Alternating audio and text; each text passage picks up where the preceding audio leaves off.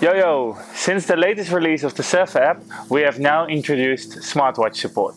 This means that we support any smartwatch which is available on the market that can receive notifications from a phone onto the smartwatch. In this video, I will give you some more information about how to set up your phone and what the requirements are of a smartwatch. Let's dive into it. We get quite a few questions about what smartwatch works the best with the Surf app. So let me give you 3 requirements for your next purchase.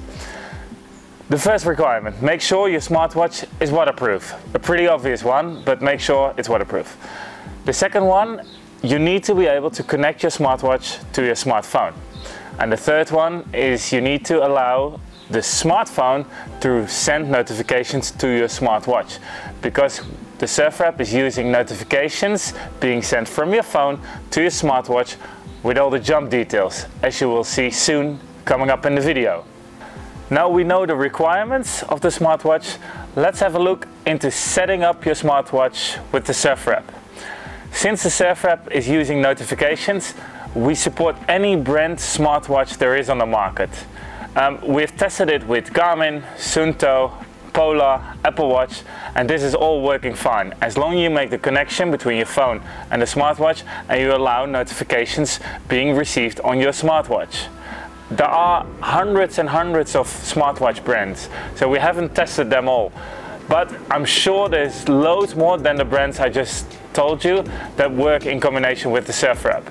So if you know another brand that's working with the Surf app, please write them down in the comments below so we can tell other people that those brands are working as well. So how do I start recording a session in combination with the smartwatch? Let's have a look into it.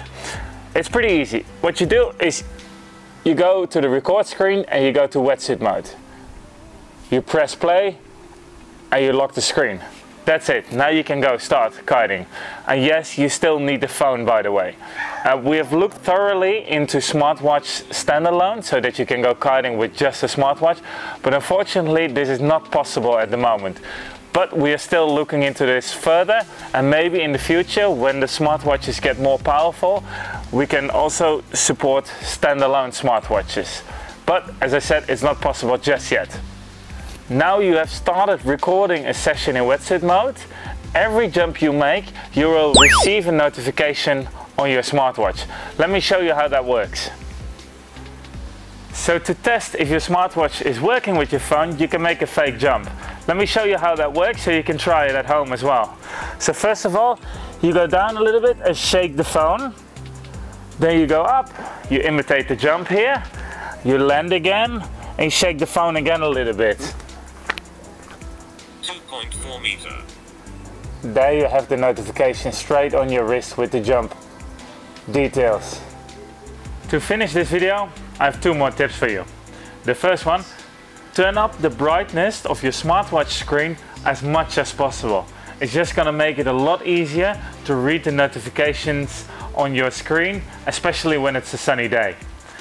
The second tip, have a look at your strap.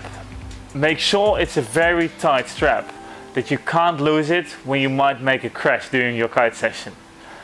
That's it guys, that's all the information you need to know about riding with a smartwatch in combination with the Surf app. If you have any questions, please write them down in the comments below, or well, you know how to find us. Use Instagram, Facebook or email. Well, see you on the water, see you on the leaderboards, and see you on the air. Ciao!